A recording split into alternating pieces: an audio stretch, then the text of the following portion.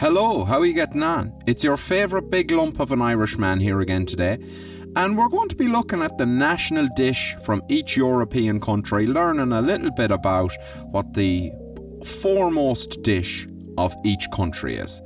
I have a feeling a few of these are probably going to be wrong because these lists are usually fairly inaccurate, but we'll have a look. We'll start with countries I'm more familiar with because I'll kind of know whether they're on the money or not. So first of all, my beautiful country of Ireland here.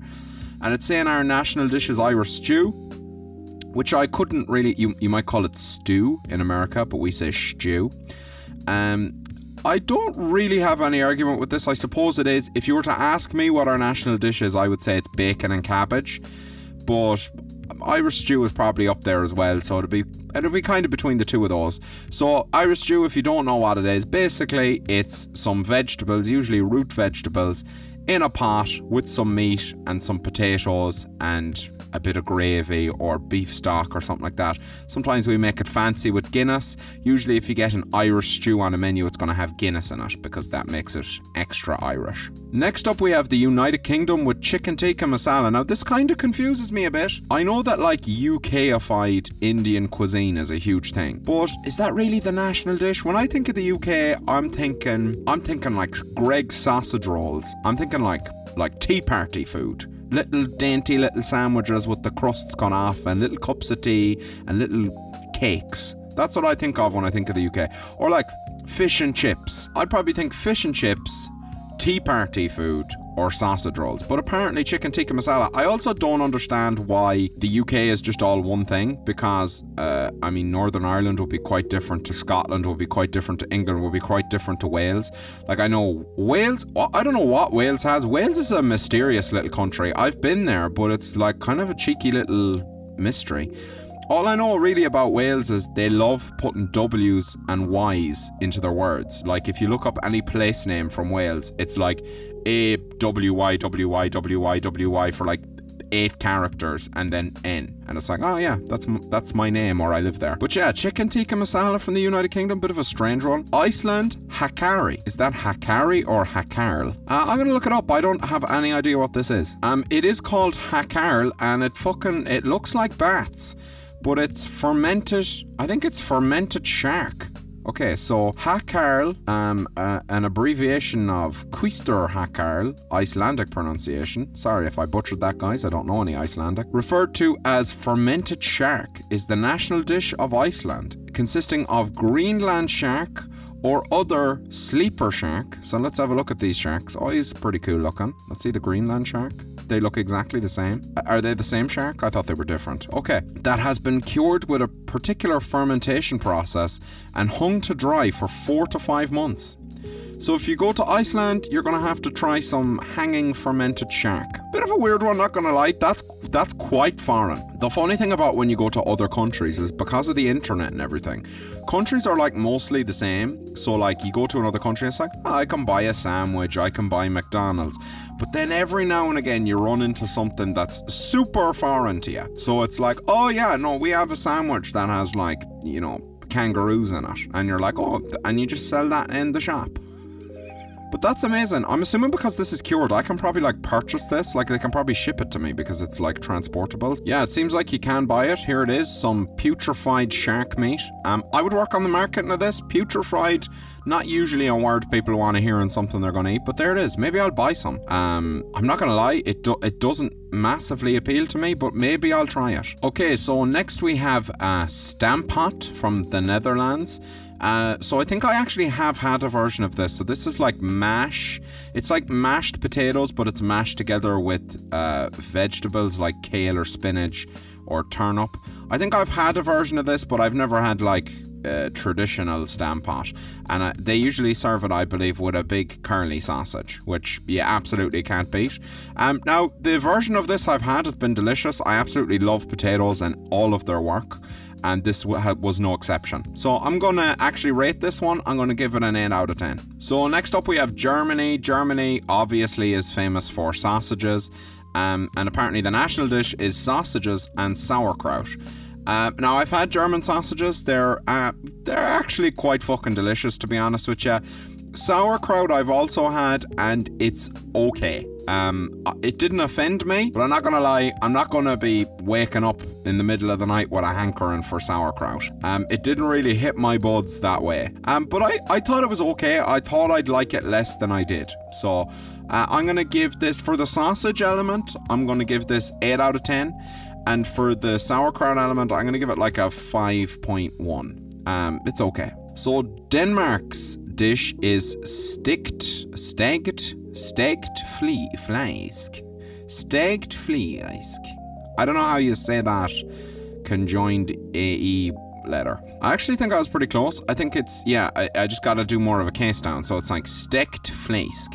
I think that's how you say it. We're close enough. Is a dish, and it's fried. Obviously it's a dish. We're looking up national dishes. It's fried pork belly and generally served with potatoes and parsley sauce. The dish is sometimes translated to pork strips or crisp fried pork slices. This looks okay. I've had pork belly, and pork belly is very nice. Potatoes, I'm absolutely not complaining. Parsley sauce, I can't see it going wrong. I've never had this, but I would imagine it's pretty fucking good. So if I'm ever in Denmark, I'm definitely gonna try out some steaked flæsk. So Switzerland is fondue. I did not know that that's where fondue came from. Now, I'm not gonna lie, I've never had fondue. I don't like the idea of fondue, to be honest with you. I don't like dipping where other people are dipping. There's just something about that for me.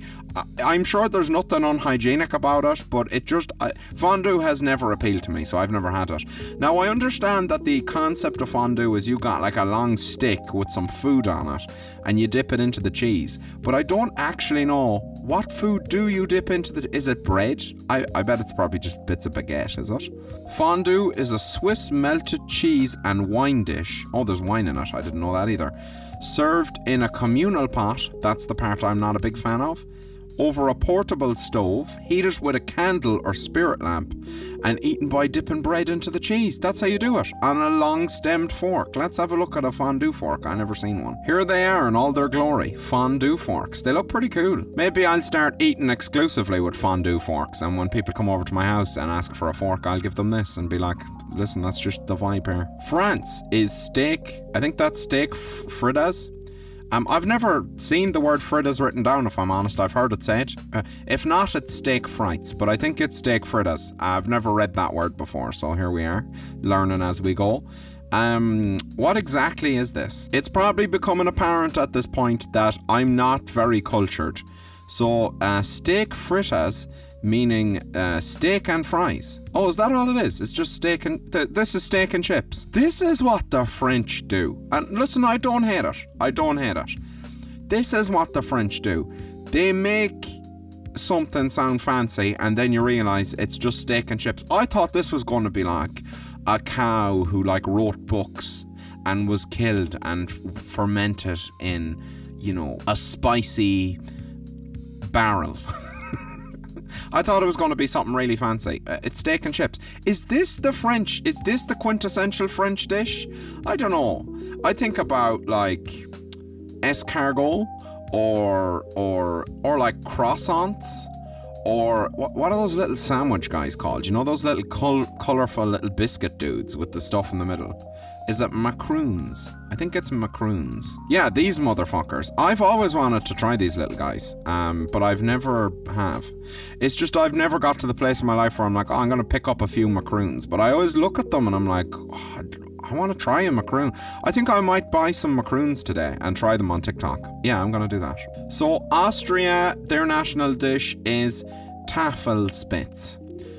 I'd work on the name maybe, but I'm sure it means something absolutely class. Okay, so Tafelspitz, it appears to mean top of the table in German. So I knew in German it would mean something cool.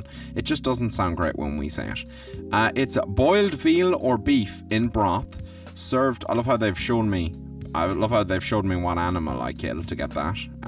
It's this one, guys. Not this one. It's this one, I'm afraid. Served with a mix of minced apples and horseradish, it is a classic dish of the Viennese cuisine and popular in all of Austria and neighbouring German state of Bavaria. This, I would imagine, is okay. The apple, I'm not sure about it. I'm sure it works. I'm sure you've got it there for a reason.